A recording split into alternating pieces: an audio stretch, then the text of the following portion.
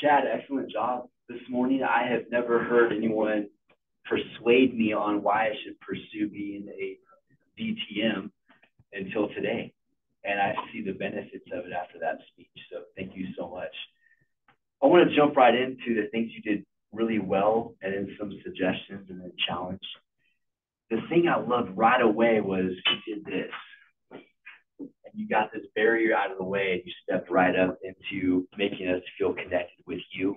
You got the barrier out of our view of the speech, and we felt connected with you. At least I felt connected with you immediately when you got rid of the podium.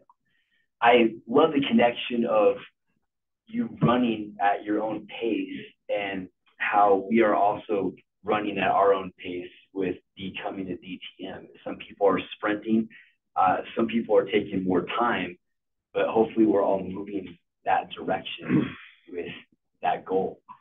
I also really enjoyed you pulling in the audience into the speech and having them repeat something back to you. It grabbed my attention. I felt like it involved the audience into the speech itself. Couple of suggestions. One, and this isn't a huge deal, but it just threw me off a little bit right away when you called on Jennifer and then it was Elizabeth. And so just that slight detail of making sure it's the right person. The podium movement, so when you move this, I noticed that you started the speech as you were moving this and said so. And I thought if you had moved this, got yourself in place right in front of the audience, settled yourself, and then started right away with a strong word instead of so, that would have been a better icebreaker, a hook right there. Another, small suggestion, but I wanted to point that out. And then one other third suggestion was the rocking back on the foot.